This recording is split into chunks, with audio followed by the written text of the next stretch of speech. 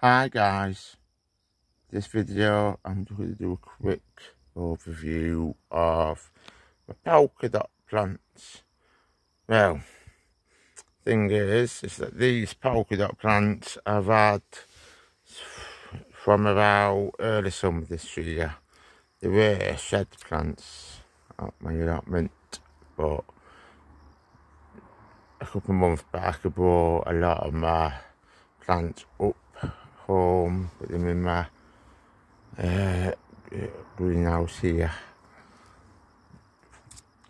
Yeah, but the thing is that these Polkadot plants grew to like 2 foot tall, and they were in smaller pots than what they are now, and they had flowered. So that means that these Polkadot plants are now up here. Repotted them and also cut them back, as you can see. The thing is with these are fairly hardy. They can tolerate lower temperatures, but they are tropical plants. Even though they can tolerate lower temperatures, it's not recommended, really. As I say, in this greenhouse I've got my candle, so that offers a form of heating when they need it. So yeah, but the thing is, once these Polkadots flower, they go into dormancy.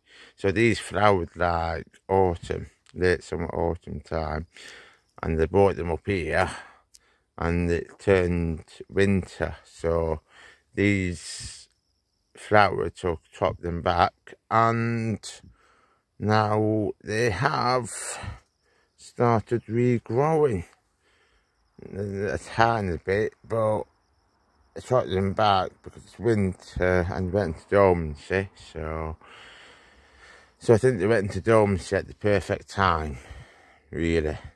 So yeah, well, there's a couple of varieties I've got here.